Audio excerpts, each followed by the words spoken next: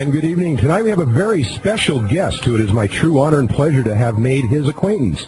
He's considered to be one of the most knowledgeable experts on the Vatican in the world, and he's going to talk about tonight to us something that is both timely and relevant to many issues in the world today.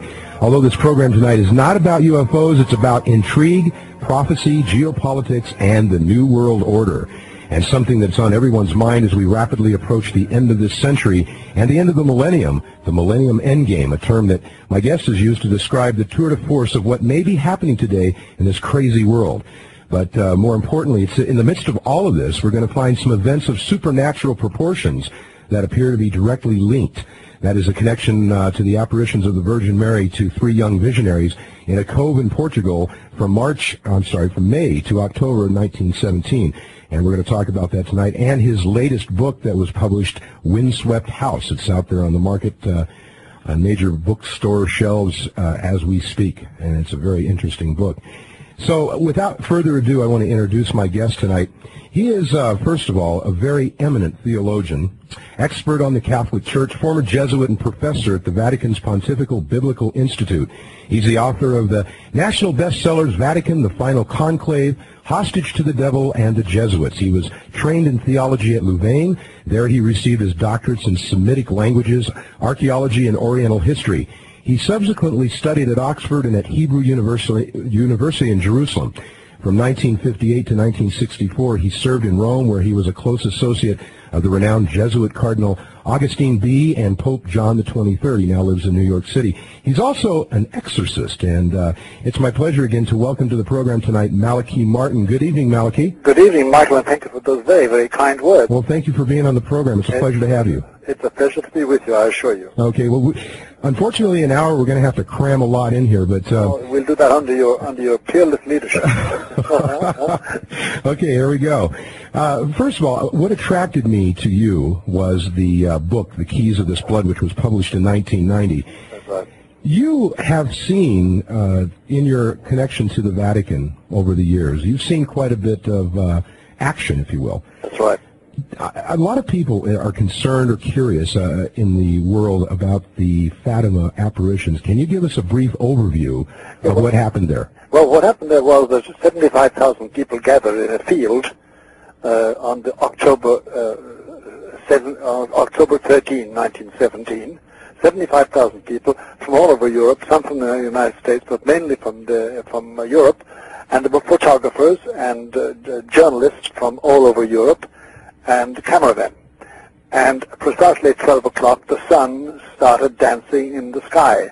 There's no way of denying this because so many people saw it and so many photographs were taken. Previously, it had been raining all day and everybody's clothes were wet. All of a sudden, every bit of clothing was dry, as if it had just come back from the cleaners, dry and fresh and smelled beautiful. This is all attested by people who don't believe in God, who have no belief in the Catholic Church. They just saw it happen. And then the sun started bending down as if to shoot against the crowd in all its colors, and then retiring again. And these gyrations went in for 1/4 of an hour, and then suddenly they all stopped. And the sun shone normally in its zenith. And that was the end of it all. That was the miracle at Fatima. Now, the three children, there were three young children, all of them under 10 years old, who announced this, said that the Virgin Mary was going to appear to them on that day, not to the crowd, and she was going to make a promise to them, and she did. And she gave them 3 secrets. And the first 2 secrets they revealed to the world. The third secret was written down on a sheet of notepaper and finally sent over to the Pope in Rome in the 1950s. And it was supposed to be opened in 1960 by Pope John the 23rd, and the conditions laid down in that letter, apparently the letter contained conditions laid down by the Virgin the Pope was supposed to obey. The Pope decided not to obey.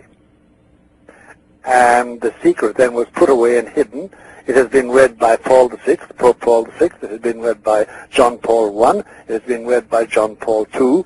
It's been read by Cardinal Ratzinger. I read it under privilege, and I'm under oath about it, not to reveal the exact details of it. It's not a pleasant document. It's a very unpleasant document to read. And that's where the Fatima thing stands at the present moment. Okay, now, real quick, What is a secret? We know what a secret is today, but I understand that the meaning of a secret in this context is a little different. Yes, it is. It means it's something which is reserved for certain privileged people or certain people with access. It's like, it's more or less what we call a secret confidential document for which you must have a clearance in the State Department, say. That's sort of a secret. Okay. Because for me, a secret is normally something known only by two people. Yeah. But this is known by hundreds. Okay, now, this particular incident, the Fatima incident, the first two secrets that were divulged to these children in Fatima, That's right. all of those came true. They did. The Virgin predicted the Second World War and the timing of it, and she also predicted, or she revealed to them what hell was like. Those were the two secrets she revealed. The third secret was a description of miseries, disasters that would take place unless certain conditions were met.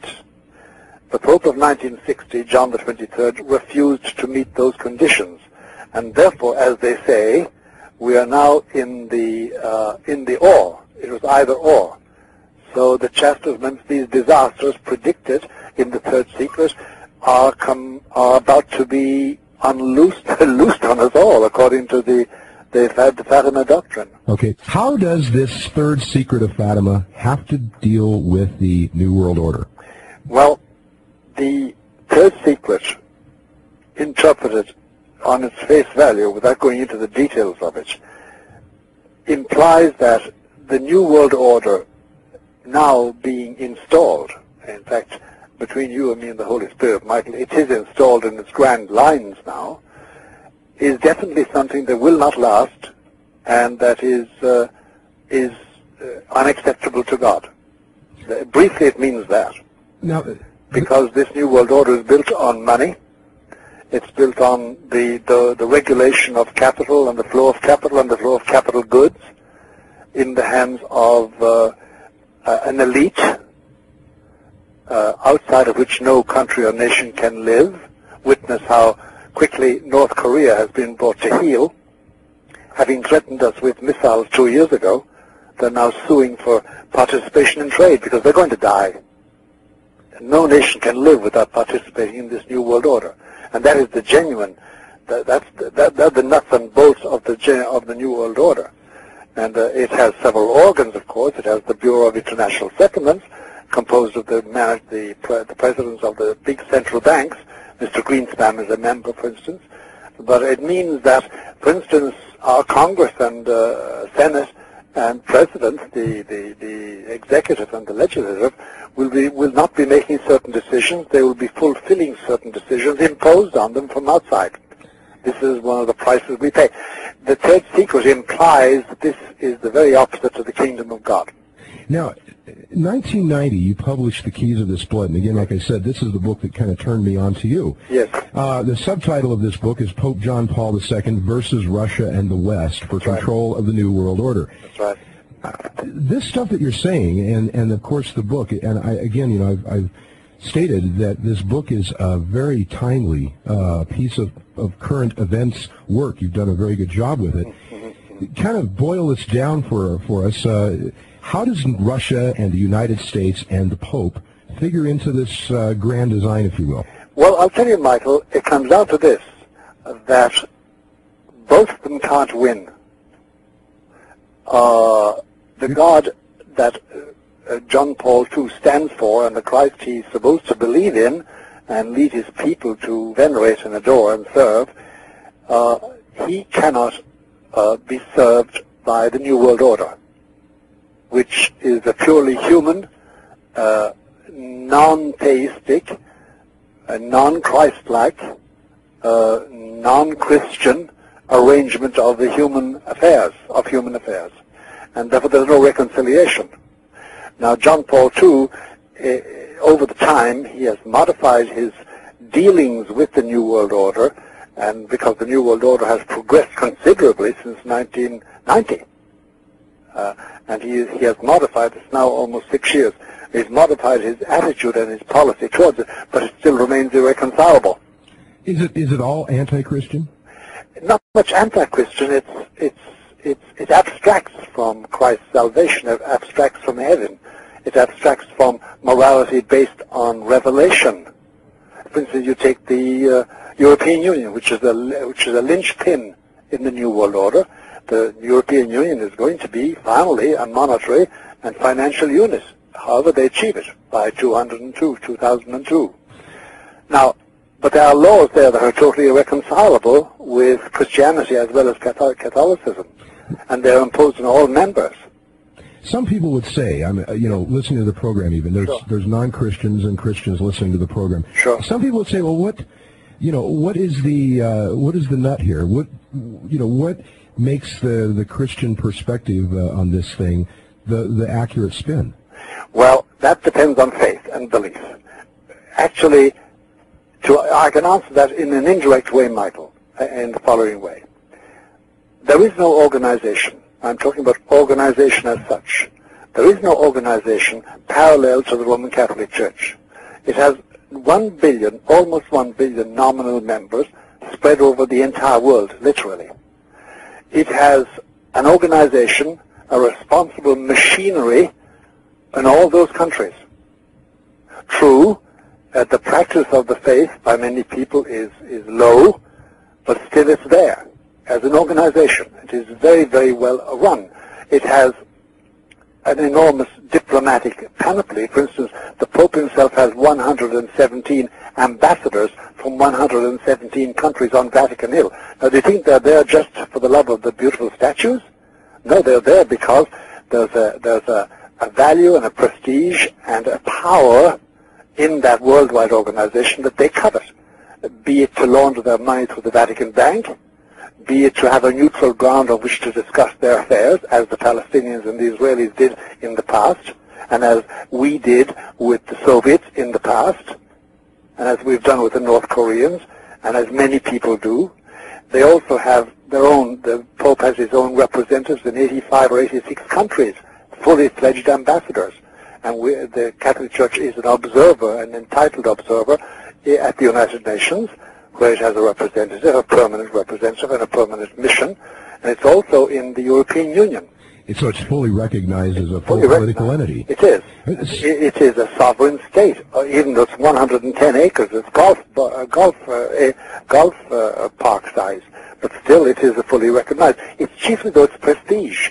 And it has a very respectable portfolio, by the way, running into the hundreds of billions of dollars, invested in every sector of human life today, industrial, etc. Okay, now. So it is a power.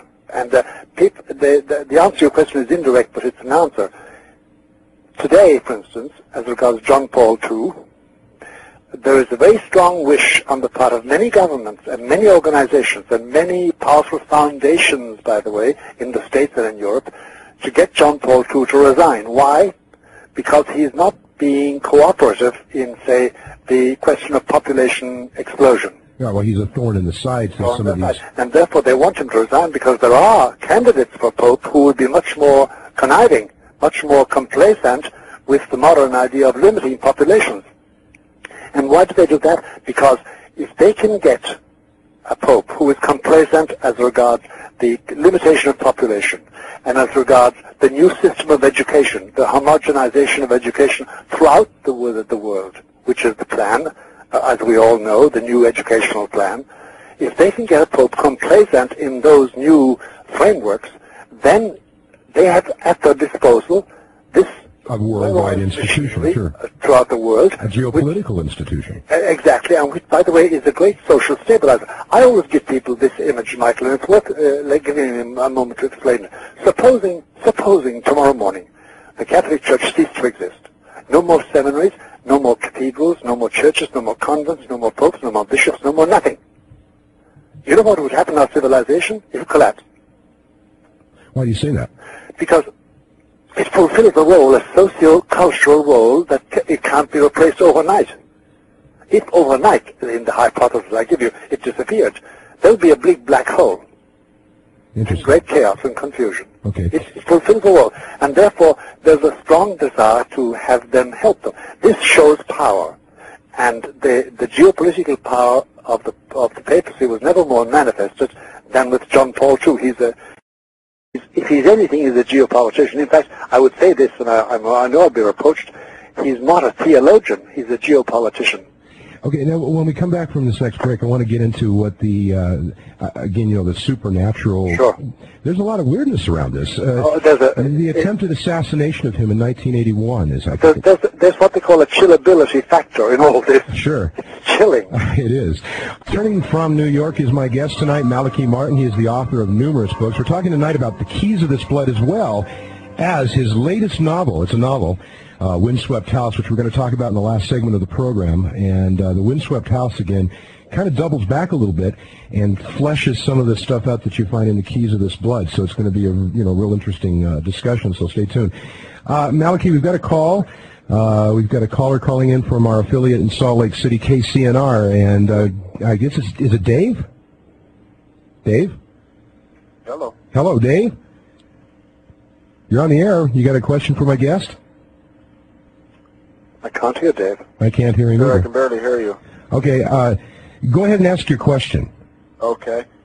I'll just go ahead and let it fly. I can't hear anything, but I understand the UN wants to go after our vehicles next. New World Order, they're very upset with the mass amount of gasoline and oil and whatnot that the Americans use. And two, are they worried about the mass population that has arms? I myself possess a Tommy gun. They worried about retaliation, and Michael, phenomenal show. Thank you. Thank you very much. Malatchi, did you hear did you hear his question? I heard some of it. Yes, I didn't quite understand the drift of the question. Well, he heard that the UN wants to take cars away from people because they're disturbed over the amounts of oil and energy that is utilized in this, and he's also heard that there's an interest to take away the guns, and I guess this all plugs into the New World Order. Yes, I'm sure it does. Well, I think we're very far from ridding Americans of their cars. I'd like to see anybody go down to Texas and try and take away their cars from the Texans. They'd be met by a hail of bullets. Yeah. It's impossible. That is not a thing. About arms, no. It's a long discussion, and it's a long road to that. I think we're not in any danger of that. Okay. We really are not. Now, is the United Nations going to play a big part in the New World Order? Well, yes, but the United Nations will have to undergo modifications. We'll have to get arresting powers, policing powers. It'll have to get military powers, too. It'll have to be delegated, but we'll have to, if it's going to fulfill really what it needs. But you see, Michael, a lot of people make the mistake of thinking that the New World Order is a government, as, for instance, the government of Washington, the government of Paris, the government of Rome. You know what I mean? It's not a government in that sense. It will utilize the services of all governments, of all national governments, but it will be the super regulator of all human activity because it will regulate the flow of capital and the flow of capital goods. And of course, as we all know, that's the key. That is the key. You see, every day, for instance, in the major capitals, in the major stock markets, Tokyo, Singapore, New York, London, Paris, Rome, etc., there are millions and millions of investors. Millions. I sound like Carl Sagan. Millions and millions. Billions and billions of tiny stars. There are only a certain amount of people who play with something between 40 and 60 billion. As the present Pope has never stopped saying, if I have 10 men who are 10 foot tall, standing in a room with 40 men who are 4 foot tall, tell me who the 10-foot men are going to talk to. Right. In other words, they're going to play themselves because they have the wealth in their hands. There's no conspiracy here. There's no plot. It's a question of great wealth centered in the hands of a few who wisely govern and keep going the entire financial system of the world, which now has been globalized. If there's trouble in the New York stock market, they feel it in Tokyo and vice versa, and in Singapore, and in throughout the world. This sounds very much like Orwell, George Orwell, 1984. Well, Orwell wasn't wrong in everything, you know. Of course not. Very accurate in a lot of things. But there's nothing sinister about this. It simply is the amassing of power due to global communications and due to the rise of great wealth in individuals. Now that, of course, they have no relationship whatever to religion as such. And that's where the difficulty comes. Okay. Let's take another call. We've got Emmett calling in on our affiliate KHOW2 in Boulder. Emmett, do you hear me? Yes, I'm here. Okay, what's your question for my guest, Malachi Martin? Hey, Emmett. Hello, Malachi. Hi there, Emmett. Pleased to meet you on the radio. What's on your mind? Well, plenty, actually, after listening in on this conversation. Yes. Calling from Boulder, Colorado. I'm a graduate of Xavier University, Cincinnati, Ohio. Uh-huh. You might be familiar with that. Yes, I am familiar with the name. Curious to find out the role of the state of Israel in current, future events, according to any biblical predictions and just current events. Well, the Bible actually doesn't talk about the state of Israel at all. It talks about the Israelites, the Jewish people, as the chosen people. And even St. Paul confirms that too. It doesn't speak about the state of Israel as we know it. In the present geopolitical configuration of the world, Israel is the ally of the United States and is a linchpin in the foreign policy of the United States, which at the present moment is centered on the Middle East because of oil. And we Americans have invested a huge, all our military logistics in making sure we have a presence in the Middle East that cannot be shaken. I want to talk about that too a little bit more because that's something else. But that's the present function of the state of Israel. It is not in any sense biblical, except insofar as the Jewish people are involved in it. Okay, we're going to take another call. We've got Joe calling in, our affiliate in Albuquerque, New Mexico, KHTL. Good evening, Joe. Hello. Hi. What's your question for my guest? Hello, I'm Malachi. It's glad to talk to you. Hi, Joe. I have a question about the Antichrist. I hear all these predictions that he may be alive now and his connections to Israel, that he's Jewish and maybe a general. Do you have any opinions on whether the Antichrist is actually going to be taking over the world at this time? No, Joe, the Antichrist will not be taking over the world at this time. Why do I say that? Because we don't think he exists. The only indication we have of Antichrist is in the second letter to the Thessalonians by Paul. And he gives us a quite clear indication, 3 traits of Antichrist. Number 1, he will have supreme wisdom and solve all our problems. Joe, there isn't one man alive today who can solve our problems, number 1. If he were, he'd come forward. Number 2, he will be adored as God. And number 3, he will accept to be adored as God. And there's nobody like that on the horizon today. There are various shadowy figures, and but there's nothing sure in it at all. Well, is it certain that something like that will happen or come someday? Oh, St. Paul says it will happen someday, yes. Now, Malachi, let's we got about another minute in this segment. Real quick, the thing that took this, the thing that brewed this, if you will, and over history. Yes. One of the things that we hear a lot about is the money connections and things like that. Sure. What was the connection between the money power and, say, the Bolshevik revolution? Well, there's no doubt about it that the Bolshevik revolution needed money. Who did it get it from? The Germans. Were there any Americans involved in that too? No, not directly. Indirectly, there were, yes. Okay. There were. But money was needed by Hitler, and he got that through various means. Some of them were from Wall Street.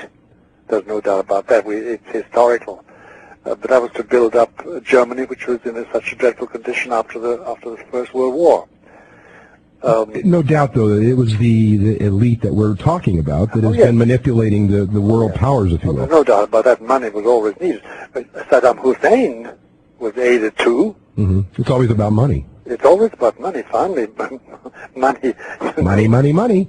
Unfortunately or fortunately, that's the way things are. Yeah. Okay. May the 13th, 1981, and of course May 13th being the infamous day that the apparitions of the Virgin Mary started in Portugal and at Fatima. May 13th, 1981, Malachi, what happened? Well, the Pope was riding around St. Peter's Square in the middle of a crowd estimated to be just roughly 75,000 people. The Pope Mobile, as they called it, was a car constructed especially for him. He could stand up in it and wave to the people and give his blessing. At a certain moment, shots rang out. There was a hitman called Mehmet Ali Akşa, a Turkish subject, who had tracked the Pope to Rome and set out to kill him. He was aiming at the Pope's skull. At the moment he sent his first 2 bullets out against the Pope's skull casing, the Pope bent down to pick up a little child, and the bullets went over his head. But the second round of bullets hit him in the chest and felled him. And then he was in convalescence, and something happened then, did it? Well, actually, he was rushed to the wrong hospital. There is a hospital close by the Vatican where a Pope's blood is always kept. He wasn't rushed to that. He was rushed to Gemelli Hospital, where they gave him tainted blood, and he proceeded to get hepatitis on top of his wounds. So he was convalescent until about the end of the year. Now, wasn't there, I understand that there was perhaps a possibility that Mary appeared to him. He says, he had a vision of Mary in August of that year. He was shot in May, and he was lying in hospital all that time, and he had a vision of Mary in which she repeated the vision of Fatima, the one I described at the beginning of the program. And he did send for the third secret, and he did start reviewing it. The third secret again for the second time, and he asked the expert in the matter, she's a nun, to go over to Spain and Portugal and do some inquiries for him. That was the extent. Then when he was better, he made a pilgrimage to Fatima, and he met one of the surviving of the three children, Lucia. She's now a nun, and she's in a Carmelite monastery in Coimbra in Spain. Now your thesis is that the actions of this Pope, of course, are extraordinary. In and of itself, he is a unique Pope because he's done so much, he's gone so many places, and seen by so many people. You're operating from the idea that there was something, in other words, he has a vision. Yes, he has a vision. This vision is divine. Yes, he hasn't communicated that to us at all. And that's creating a great confusion. Because, for instance, Michael, you could ask me, has he lost control of his church? I retort to you and to anybody, he never sought control of his church. John Paul II never tried to control his church or his bishops. I think he's more concerned with positioning. Yes, much more concerned. And he has only one dream and one dream only, and that is to form some sort of a unified worldwide assembly of Christians on whatever basis he can, and to cluster with them all Jewish believers and all Muslim believers. Because he says that such a force could be loosed by believers, that it could solve most of the problems, the socio-political and social problems that afflict mankind. Now let's move to your latest publication, Windswept House, a Vatican Novel. Yes. What prompted you to write this? The fact that there is a plan implemented for the last 5 or 6 years by cardinals and bishops, cardinals very near the Pope and cardinals throughout the world, in America as well as abroad, and bishops, to have this Pope to resign on his 75th birthday. You see, every bishop, and the Pope is a bishop, should resign at the age of 75. The Pope is an exception normally. But these people want him to resign because they don't consider that he is forward-looking enough, or vigorous enough, or liberal enough.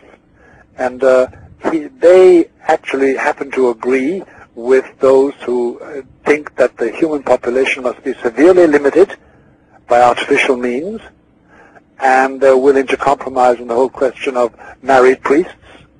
They don't mind the idea of married priests, and some of them would like to see women ordained as priests, all of which this Pope will not allow. Now, one of the things that I noted in the Windswept House is that the prologue is history, the beginning of the book, yes, is most unsettling.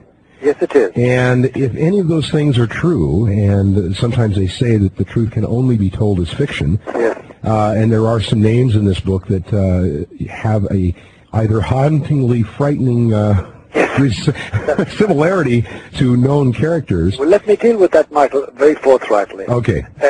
Our own favorite American, Norman Mailer, following Taylor Caldwell, that marvelous writer Taylor Caldwell, they invented, or they gave usage to a form called faction. By that they mean real facts dressed up as fiction. So in other words, I want to describe, supposing I have Taylor Caldwell, I want to describe the oil barons, and the Kennedys in particular, and the Buckleys. Then I would give them all pseudonyms and create a fictional novel about the reality that happened. Similarly with Windswept, I wanted to write about this plan to get the Pope to resign, and the type of church that those who are urging him to resign would like to have. I clothed their names in fiction, gave them fictional names. 95% of the fictional names cover real people, real cardinals, real bishops. Of course, and I'm sure this is going to disturb some people. Well, yes and no, provided that the real name isn't down, they feel they get away with it. But I thought we should put down, and then of the facts, or something else, the facts are trace the history of John Paul II as Pope since about 1990, roughly. But it's meant to outline this plan. It's also meant to remind Roman Catholics and non-Catholics that John Paul II has left the greater questions suspended.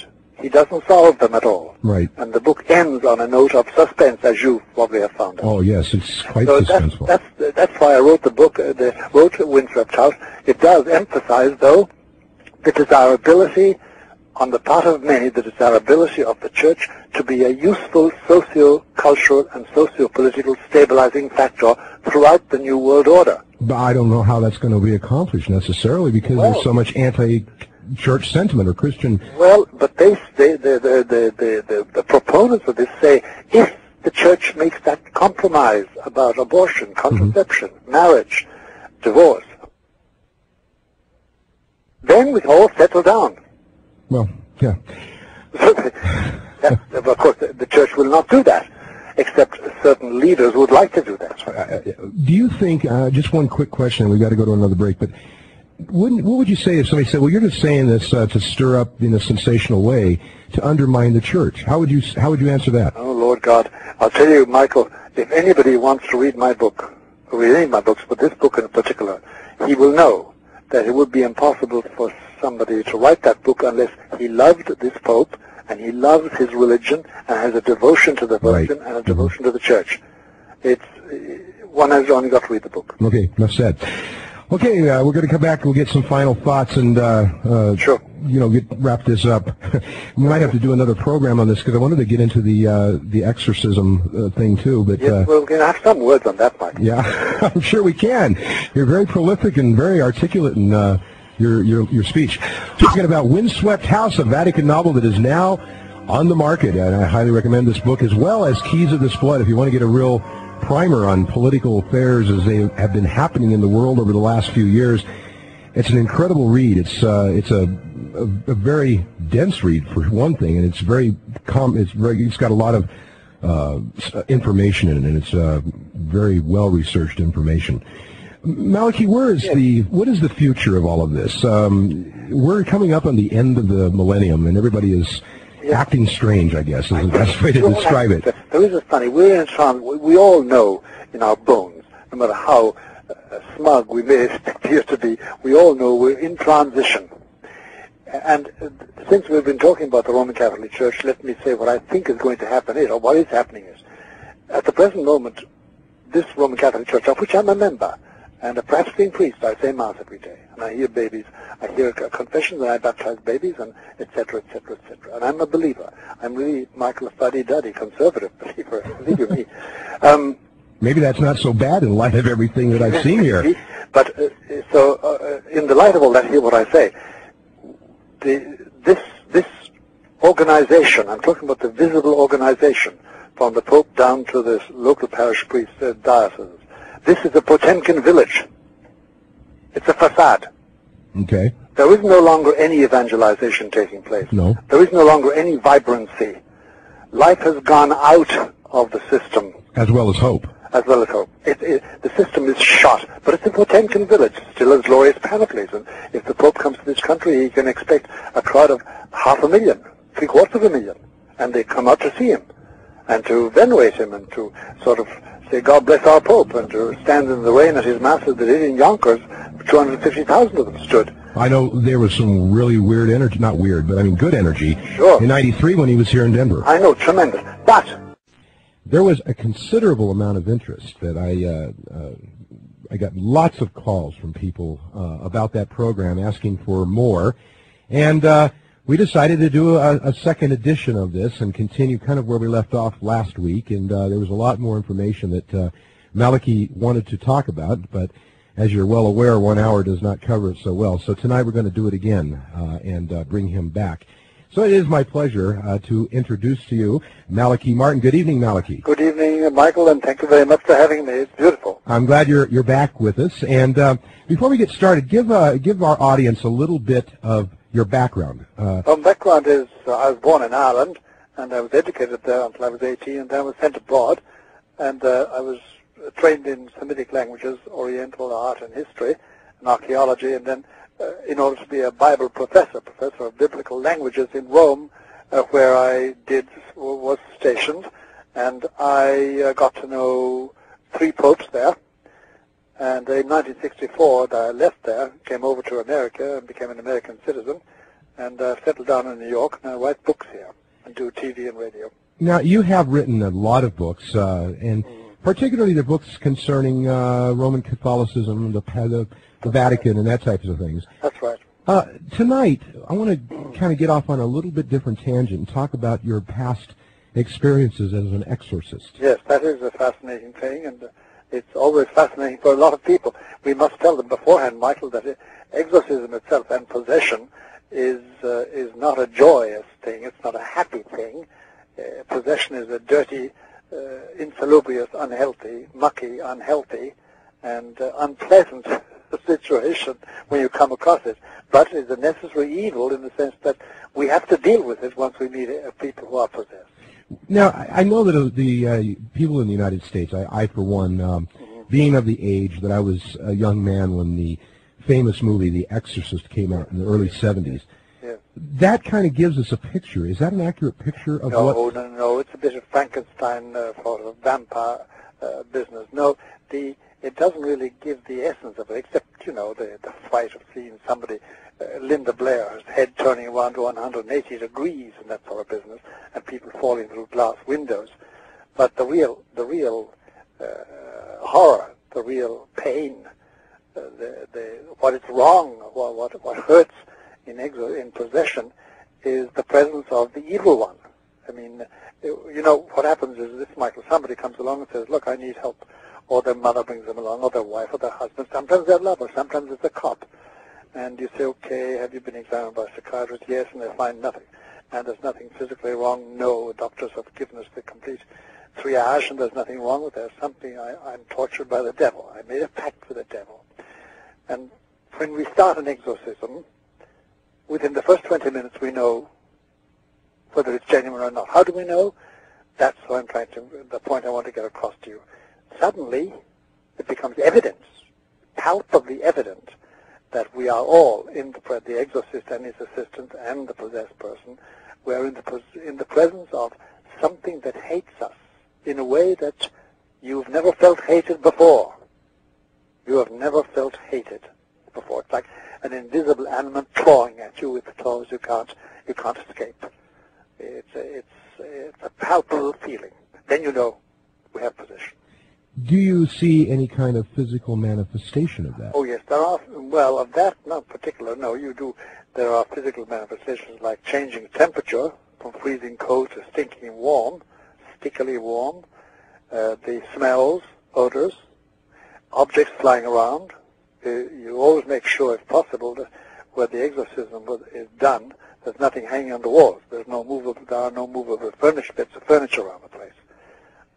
You always make sure of that because they're going to fly around. And then there's violence on the part of the possessed person at times. They have to be held down. That's why you have assistants, strong, burly men who have been through it before and who are not afraid and who have been through it. Because a lot of people, the moment they enter their first exorcism, they become incontinent. It scares the life out of them. This is a very specialized field, I take it. It is very specialized. Nobody should tamper with it or have anything to do with it except with permission and training. It's simply, as I said in the very beginning, it's the most unhealthy, insalubrious, mucky, dirty, inhuman activity you could participate in, but we must in order to save these people. Now, the difficulty is that many people, regard Satan or Lucifer, because they're two distinct beings, they regard them as sort of myths, You know, he's an old man with dirty ears and cloven hoofs and dirty books under his arm, saying, "Come behind the curtains and masturbate with me," or something, or do something naughty. No. These are very, very sophisticated spirits who are there to harm us, and they're real. Fascinating. Malatchi, who gets possessed? I mean, well, you see, we have tried in the past, Michael, now I'm speaking about a career stretching over 35 years. We have tried in the past to create the profile of the possessible person, so to speak. And we have found that there's no norm. For instance, neither sex, nor age, nor education, nor color, nor race, nor riches or poorness, or intellectual degrees. Crosses all boundaries. It's at random, apparently random. And of course it's random because it depends on the free will of everybody. And therefore it's haphazard. There's no law. There's no rule at all. And some people are possessed willingly. They set out to be possessed by Satan for one reason or another. Or others are possessed because they want something which leads them into possession. People approach it in a different way. We have a new, since I started it in the 60s, there's a new phenomenon we have noticed, more and more young people coming forward, 30-somethings, 40-somethings, because we're all old men, but there are 30s, 70s, 40s, coming forward and saying, look, I made a pact when I was 25, when I was 32, when I was 23, and I want to get rid of it now. How do I get rid of it? It's a very frightening thing to find so many of them. Well, I know that some people out there in the audience might be familiar with Scott Peck's work, but he wrote a book called The People of the Lie, and one of the things that he said I was very impressed with, and I think it's probably true, is that there has been no scientific study conducted in the psychiatric community of human evil. No, well, the psychiatric community, anyway, you see, has always been rather, not atheistic exactly, but it abstracts from all religion as such. What has happened to us in this particular segment of the country, the northeast corner, is that we work very closely with psychiatrists, especially the psychiatrists who deal with what we call MPDs, multiple personality disorder people. You know what I'm talking about. Right. And we work very closely with them, and we do succeed in healing them completely. What are the characteristics of, and I understand that multiple personality disorder can oftentimes be, well, okay, let's back up. Let's say this. Yes. Demonic possession, is it misdiagnosed? It is misdiagnosed to a large extent. I have visited various asylums, people who are, or psychiatric hospitals, and there are people inside there who will never be healed because they're not psychiatrically ill, or mentally ill, they are possessed. Can they, okay. And I've seen the same thing in prisons. I used to do a lot of work in the prisons in this area. It's the same thing. Possession is more common than you'd like to think. You think it is more common? More common than you'd like to think. In what, okay, in what I guess people actually are possessed by Satan or Lucifer or one of the demons. But we're not to expect them to behave like Linda Blair in the movie, like you said. No, that's a bit sort of, that was, Hollywood. No, this is far more frightening. It's far more devastating. It ruins families. And then you must remember, Michael, that in this country, as in Europe, but in this country especially since we're talking about it, there are families in which Satanism descends by bloodlines ever since the Plymouth Rock. Okay, now let's go here with this. Yes. Can you compare Satanism or people that practice Satanism? Yes. Does it always cross over with demonic possession? Of course it does. What is the dynamic of that? The dynamic of it is the communication of power by Satan or Lucifer, or both. So if you have someone who is possibly demonically possessed, they might demonstrate the ability to move furniture or... Oh, much more effective than that, to be successful in Wall Street, to succeed in business. Uh-huh. Lucifer and Satan, the demons, help people to succeed in their way, provided they do their will, provided they do their manifest will. They give them power. Okay. over people. All right, let's take a call. We've got Blaine calling in from our affiliate in Salt Lake City, KCNR. Good evening, Blaine. Blaine, are you there? Blaine? Hello, Blaine. Hello? Yeah, Blaine. Can you hear me, Blaine? I can't hear you, Michael, but I'll assume I'm on the air. You are on the air, so go ahead. What's your question for my guest? I can hear you, Blaine. I had a question about last week about his theories of cultural causation. On the one hand, he correctly pointed out how the New World Order uses techno-economics to dominate the nature of our culture. Yes. And then on the other hand, you take sort of a neo-Marxist twist, and you're pointing out how Catholic ideology can have an effect on our culture. My comment on this week's episode, I was wondering what you thought about the relationship to the ancient shamanistic exorcism of spirits as it compares to the modern. Well, from what we know about shamanism and the activities of shamans that now exist, because we can only treat with shamans that exist and not with what people say about them, but the shamans that do exist mainly are relying on natural means to befuddle their adherents. But there are amongst the shamans genuine people dedicated to Satanist ritual. And in that case, we have possession. Okay, and I was wondering if you'd comment on the cultural causation, materialism versus idealism. Well, there's no doubt about it that where materialism reigns and where idealism or the life of the spirit is crushed, there's no doubt about it that Satanism and Satanist rituals flourish. It's a known fact. Simply, as night follows day, or as night follows day is the best image. Whenever there's a loss of spirit, a loss of religion, a loss of morals and ethics, there always is an accompanying Satanist reaction. Always. Is that cleared up, Blaine? Yeah, sort of. Okay, well, thank you for calling. Okay, Malatchi, we got 1 minute before we go to a break, but Sure.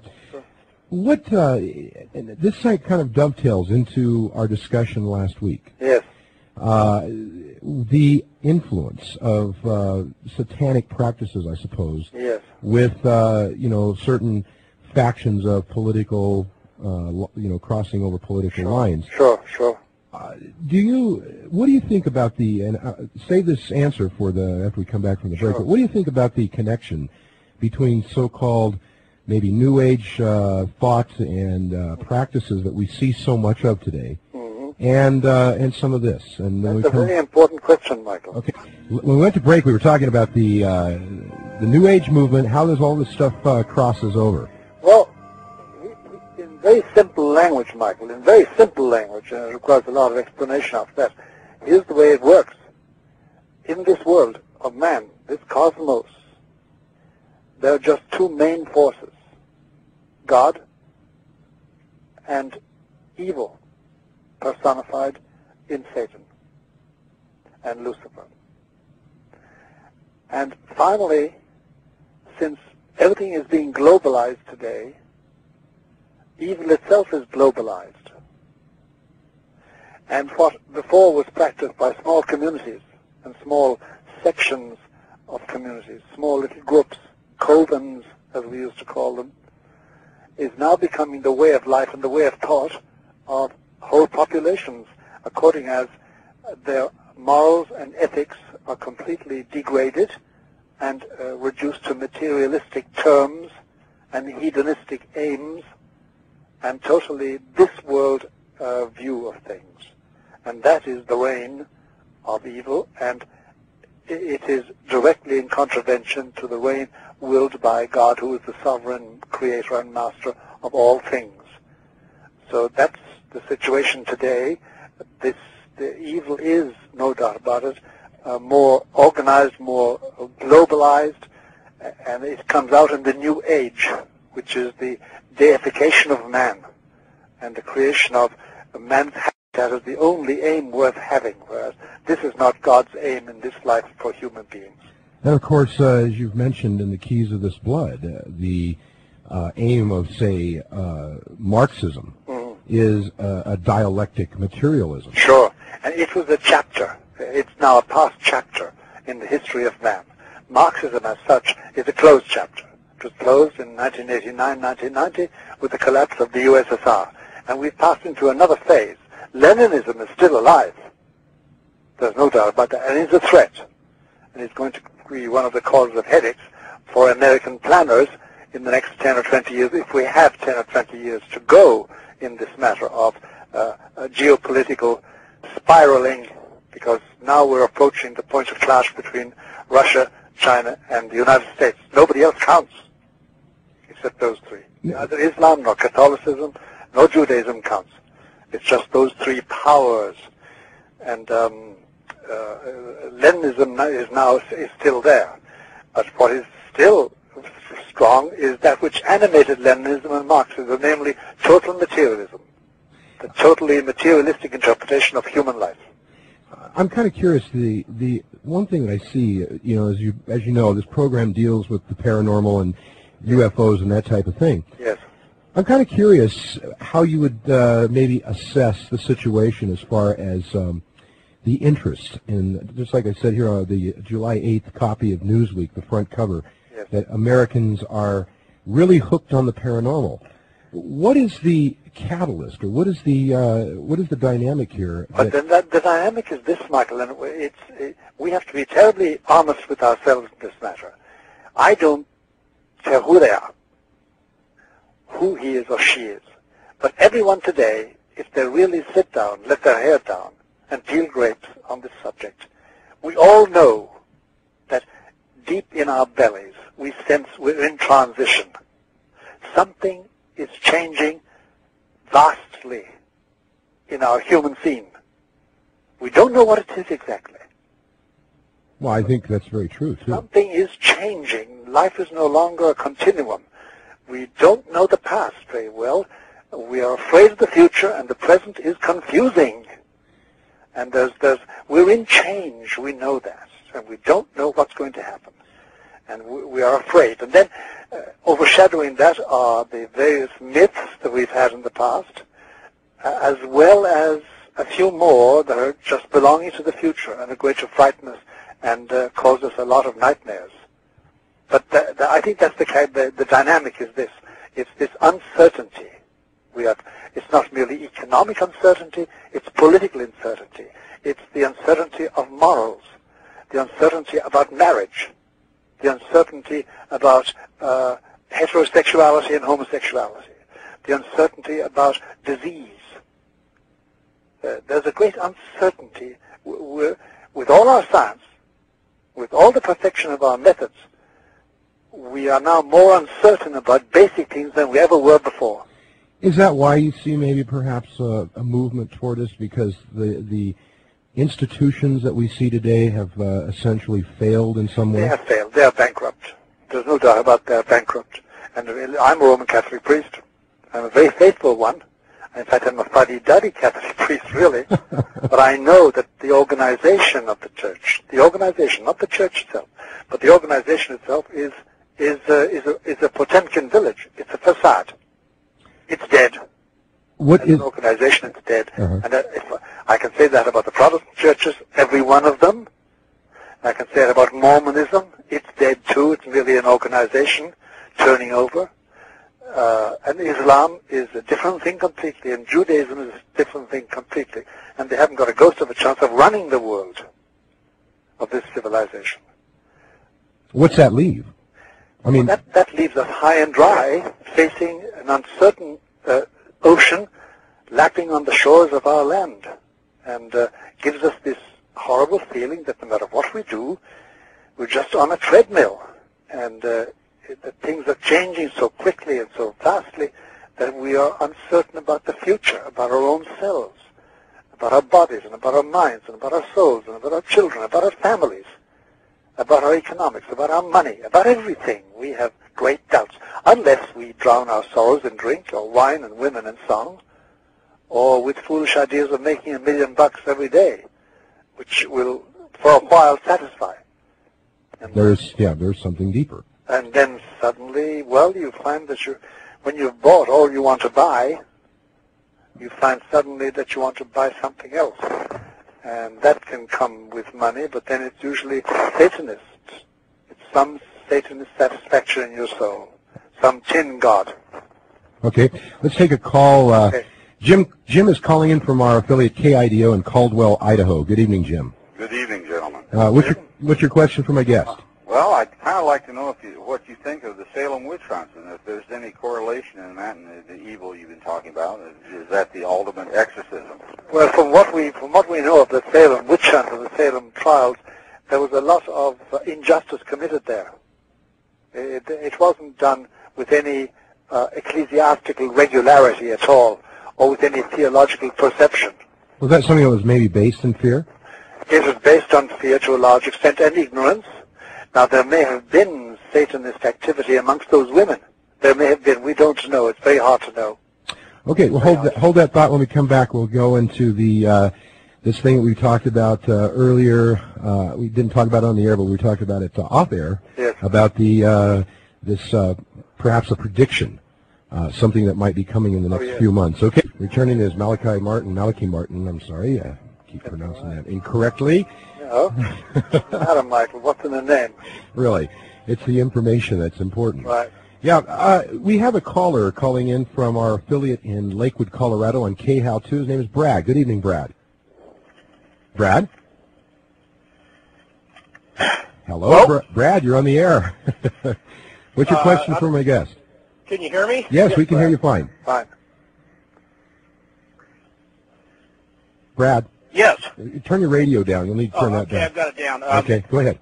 I've got a two-part question. Okay, Brad, go ahead. The first one would be, for my own edification, a definition of the difference between Satan and Lucifer. Okay. And the second part of it would be the origin of evil, i.e., has it existed as long as, say, God and the spirits of light are good, or was that something that was a manifest from the original creation and God's creation? Yes. Well, the difference between Satan and Lucifer is this, that Satan is always represented as a snake. Lucifer is a scorpion. They have two different functions. Spirits which have no bodies, and Lucifer and Satan haven't got bodies, are only distinguishable by their functions. And Satan's main function is to kill, to liquidate. Lucifer's main aim is to deceive. He's the liar. So they're two separate entities. Two separate entities, yes. The beginning of it all started off when there was a revolt by angels. 1/3 of the angels created by God revolted and said, "We will not serve," led by Lucifer and Satan. That was the beginning of it. Then when man was created, they started taking part in man's universe and trying to seduce him away from God, as it is in the Bible. That's the origin of evil. And, of course, it still goes on. It goes on every day. They were created for this cosmos, and they intend to keep acting in it until the final day when this cosmos will be wiped out, and they will have to descend and live in hell forever. Now, last week we discussed the supernatural events surrounding the present Pope John Paul II. I understand that there is something that is supposed to happen possibly soon. Can you elaborate for us? Yes, there is. There's no doubt about it that if I were disposed to sort of prophesy in the loose sense of the word, Michael, I would say, I'd keep your eyes on the skies. The saying goes, from this autumn, 96, until late spring 1997. Just about the time, which is June 30 actually, just about the time that Hong Kong reverts to the Chinese. There's no direct connection with that. But in that period of time, I would be very surprised if there weren't some astounding happening in the cosmos, affecting every man, woman, and child on this earth. Do you have a feel for what it could be? I mean, there's a lot of interest today in comets. Well, no, it's not that. Okay. No, this is something else. It's not physical. It will have a physical manifestation, but it will be a putting on notice of everybody where they stand as regards God. Could that be something equivalent to what happened in Fatima in 1917? It will be something equivalent to it. It's a consequence of it, and it's going to fulfill all the things predicted at Fatima in 1917. But it's primarily going to be a putting on notice. People will know exactly where they stand. Nobody will be converted. Nobody's going to get faith out of it. But they will know where they stand. Oh, that's wild. Yeah, it is wild. It's wild. And it'll be something permanent. They will always have that in front of them from then on. But they will know. Everybody will know. Wherever they are, in whatever language, in whatever climate. What do you think the future of politics are? The future of politics, we're making plans at the present moment now to re-elect, or that was a Freudian slip, to re-elect a president, to choose a president in November, all right? And apparently Mr. Dole and Mr. Clinton are the candidates, or perhaps Mr. Perot. But anyway, we are acting as politics as usual, and we have to. And we're all making investments. And if we have children, we're investing in their future, sending them to college. We have to do that. But politics as such, the national politics of each country, is practically at the term, at its end. And it's one of the things we all sense, too, that nationalistic politics, such as we have practiced it, the nation state as such, is coming to its end. And doubtless the young people, I'm 75, so I don't reckon myself there, but the younger people, the 20-somethings, the 30-somethings, perhaps the 40-somethings, will live the day when major decisions about our money and about our education and about our religion are not made by the Senate or the Congress or the presidency. They're made outside by other agents. This is the New World Order. The New World Order. Already big decisions are being made that we have nothing to do with. We just obey. And it's coming, there's no doubt about it. But so politics, as usual, is slowly but surely being squeezed out completely. I know that we've talked about this also last week, but what do you see as far as the major players in the New World Order? The major players in the New World Order, they can be reduced very, very simply, really. You have the three great economic powers at the present moment, the three vying for power. You have the USA, and you have China. China is our big problem. What to do with China? Over 1.2 billion people. They can learn anything that we invent and do it better than we do it. They're utterly atheistic. They have no God. They were never Christian or Jewish. They're a smattering of Buddhism, a smattering of Hinduism, a smattering of Zen and things like that, but no formal religion as such in their culture deep. And then there is Russia. Will Russia pull out of its tailspin at the present moment? Because it's in a tailspin. It's a country run by clans and tribes and gangs. Will it build itself up to be something? It still has nuclear missiles, by the way. It still has 10 secret cities manufacturing nuclear weapons. It still has an army. It still has a KGB, called by another name, a secret police, with spies all over the world. That still exists. It still has prison camps. Well, just because it changes its face, which is something that I kind of feel myself is happening, doesn't mean that the poison isn't still there or still acting. Is gone. You have Europe then trying to forge a unity between these about 17 countries. The European Union is not going to go very far. It will be dominated by the USA and by Russia. But they're the main geopolitical pawns at work here. The bishops, the knights and the bishops and the kings that will run this system are men and some women, but mainly men of great wealth. And they are the players, for instance, in the BIS, the Bureau of International Settlements in Basel, which is composed of all the heads of all the central banks in the major industrial countries. And these people, together with others, decide the flow of capital and the flow of capital goods, without which no nation can live today. One thing I'd like to say here is that All of these statements that you've made, you know, they're very heavy statements, and of course they hold serious implications for our future. Sure. These statements you're making are verifiable. Every one of them. I mean, these are factual statements that have to do with what's really happening out there today. Yeah, they're all verifiable. For instance, do you know, for instance, that President Clinton is great friends with a man called, who's the head of the National Urban League? What's his name? Vernon. He's just written up today in the New York Times. I didn't see it. And Bill Clinton has, previous to becoming president, joined the Bilderbergers. And we hear a lot of this stuff around today. A lot of this discussion about this. There's a lot of stuff going on, but the people who really make decisions are people belonging to any and every country. Their chief qualification is that they command money. And that's the name of the game. That's the name of the game. Okay, hold that thought. We're going to go back to, we got to go to break. When we come back, we'll get some closing comments from our guest, Malatchi Martin. Of course, his book is Windswept House. It's out on the market now. I highly recommend it. It's a novel, but it's very, very interesting. And as they say, well, sometimes only fiction can be told, or only truth can be told as fiction.